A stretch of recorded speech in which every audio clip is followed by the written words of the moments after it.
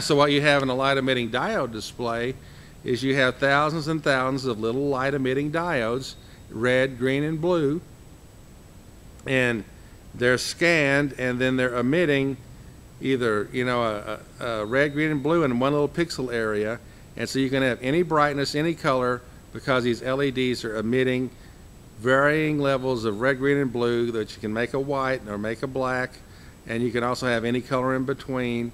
And so you have all these little individual little pixels that can be sending out light of any color and any brightness, and that is scanned to make a television raster.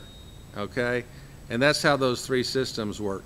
The most superior one at this time is an LED. They have something a little more advanced called an organic LED, and so that is a real progression from the original black and white phosphor CRT all the way up to an organic LED display.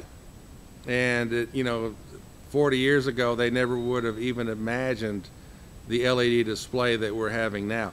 Now they also have other displays which are basically projection. You can have LCDs used as a source in a projector using the same principle, where your light's coming from a projection bulb and going through the LCDs which modulate it and then produce a video.